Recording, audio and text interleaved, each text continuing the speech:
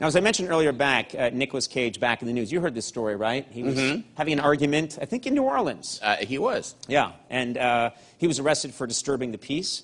And, well, now, maybe he was just drunk and causing a scene. We don't know. But I think whatever was happening there, Nick Cage was doing an important public service by reminding everybody of the Department of Homeland Security's new Nick Cage Terror Alert System. Okay, this is, yeah.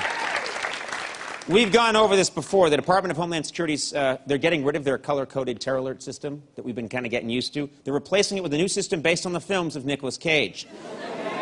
Because our nation's security is a lot like Nick Cage movies. Most of the time, things are okay. But every once in a while, things are so awful, you can't believe it. Depending on the threat level, Americans will be notified with a very short clip from a Nick Cage movie. Here are the latest examples. When everything's fine, the threat level will be named after Cage's action film, Next.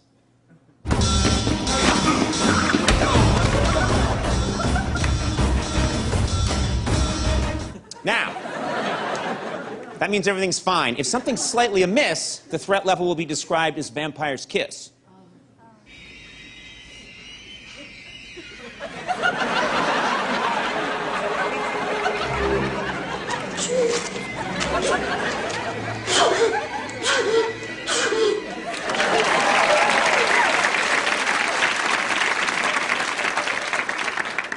When things start to seem really bad, we set the alert level at Matchstick Men.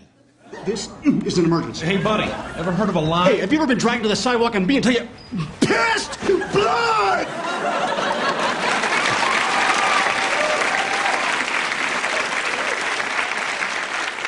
And if things get to a point where they're just really, really getting bad, we set the alert to Zandali. Lock it all out!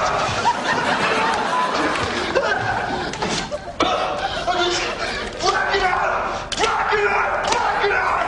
Lock it out!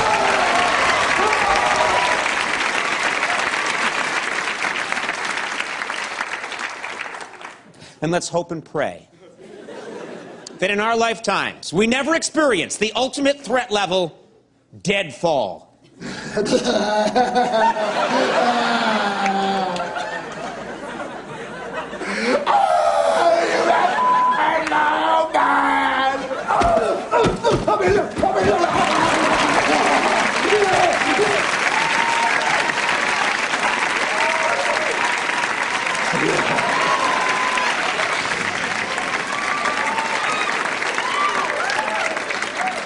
He should have gotten 50 Oscars for that scene alone. The problem with saying that that's the one where you should, like, head to a bunker, like, I want to see more. Yeah, I know. I would stay glued to whatever screen that was on. You would never get to safety.